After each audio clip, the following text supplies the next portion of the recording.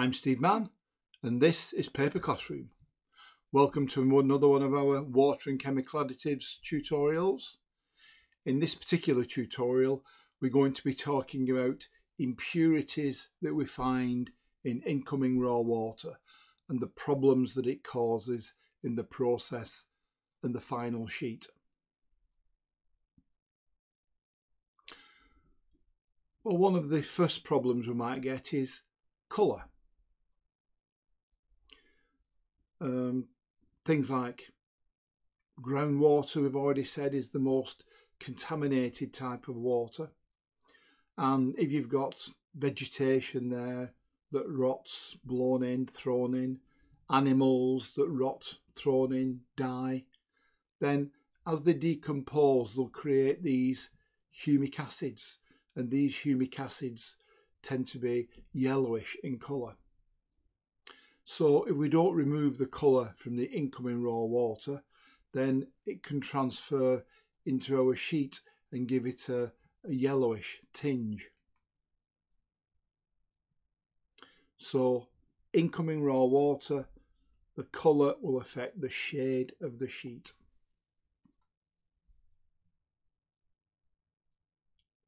Another one is turbidity.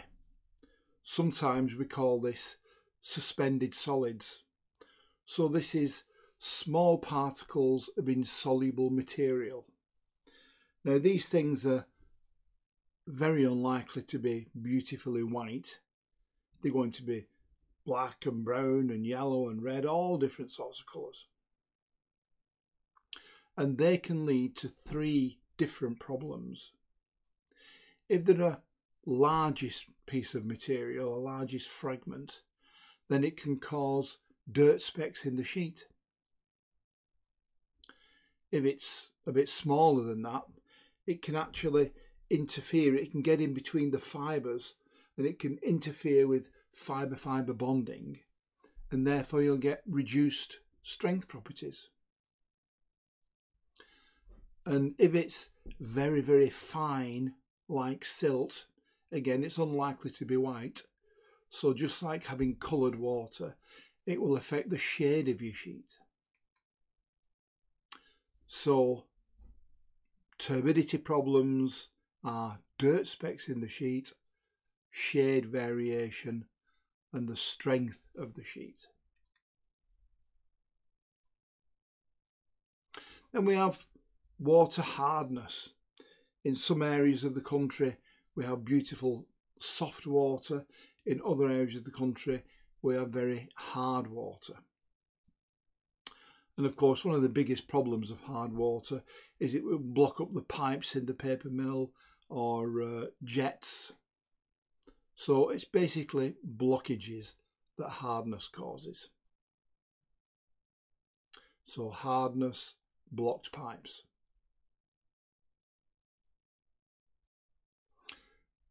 Not really, you really call it a contamination, but it's certainly a variability. The pH of water can vary. And if the pH of water varies, then it can affect things. It can affect things like refining. As the pH goes up, fibres are encouraged to swell. They're more likely to fibrillate, less likely to get cut. At lower pHs, fibres are less likely to fibrillate and they're more likely to get cut. It could also affect the wet end chemistry, things like retention and dye uptake. So pH can have a significant effect on paper making, and it's one factor that many people do not consider. So the problem of pH is it will affect the wet end chemistry and the refining. Another problem you might get, particularly if the water source passes through a mining area, you can get soluble iron salts and soluble manganese salts, and these tend to be yellow and green and brown. So they will affect the shade of your sheet. So soluble manganese and iron affect sheet colour.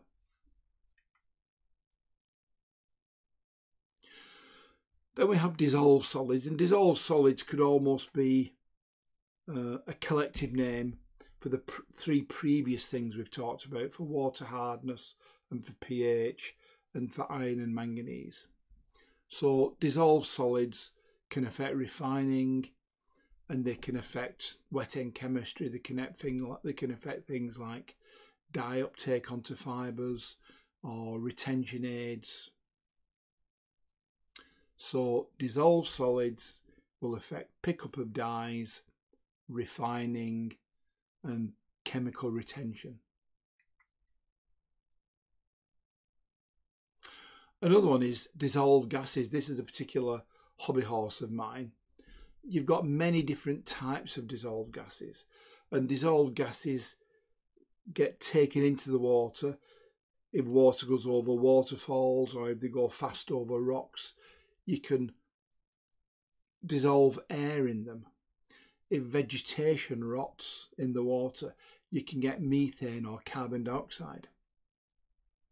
Carbon dioxide will dissolve to form carbonic acid, which is quite corrosive. Oxygen itself is very corrosive. So dissolved gases can cause corrosion problems. If you've got dissolved oxygen there, then that will actually feed any bacteria in the system. So bacteria are just like us. They need a nice warm wet environment to live in. Nice warm environments, the paper mill water. It needs food to eat, which is the sugars provided by the fibres, and it needs oxygen to breathe. So the more dissolved air we have in our process water, the more the bugs will be encouraged to grow, and then you'll get slime and all sorts of problems. And finally, dissolved gases can come out of solution in pumps, and then you get these big bang, bang, bang, bang, bang, bang noises as you get this problem called cavitation in pumps. So you're not getting efficient transfer of liquid and you're damaging your pump. So dissolved gases, BCC, they will increase bacterial activity, they will increase corrosion, and they will cause cavitation in pumps.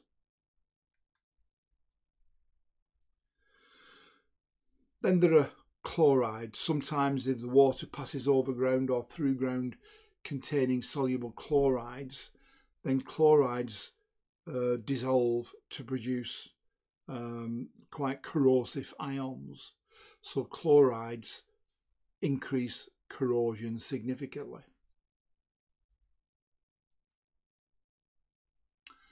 And then we have bacteria promoted by dissolved gases. Bacteria will cause slime. It can be smelly, it can be colourful, it can be very sticky, and that will cause things like slime lumps in the paper, sheet breaks, holes in the paper, and of course if you're producing stuff that's going to be in contact with foodstuffs, it could make somebody's stomach not well. So the problems caused by bacteria are slime, holes in the sheet, and sheet breaks. And the final one I'll talk about is odour. You know, you do get animals dying in watercourses, and they will rot and they will produce a smell. And if that odour is in the process water, that same odour will get into the paper. And then when you wrap foodstuffs with that paper, the odour will go into the foodstuffs, and you get this problem that's called taint. So that's a taste in the food that should not be there. So the problem that odour causes is taint. Okay, well, I think that will do for now. What we need to talk about now is a bit about boiler feed water. As well as water coming in and feeding the process, it also needs to fill the boiler to produce the steam to dry the paper. And there's one phrase you need to remember for boiler feed water. It's a phrase that everybody knows. SOS, save our souls, help. These are the things that cause problems in boiler feed water. These are the things that we do not want. SOS. The first one is silica. If silica deposits inside our boiler, then it will restrict heat transfer, making our heat transfer very inefficient. I'll tell you how inefficient in a moment. The second thing we don't want is oxygen. Oxygen is one of the most corrosive things, one of the most corrosive elements that there are. So if you have oxygen in your boiler feed water, it will start to attack the inner surface of the boiler, and soon you'll have a hole. And finally, the other S, SOS, sodium. Sodium ions attack the iron on the inside of the boiler, causing tremendous corrosion. So oxygen causes corrosion, sodium causes corrosion, and silica produces a heat-proof barrier. I said I'll tell you a little more about the silica, so here we are. 0.5 millimetre of scale on the inside of your boiler caused by deposits of silica will reduce the heat transfer by 28%. So that's a huge reduction.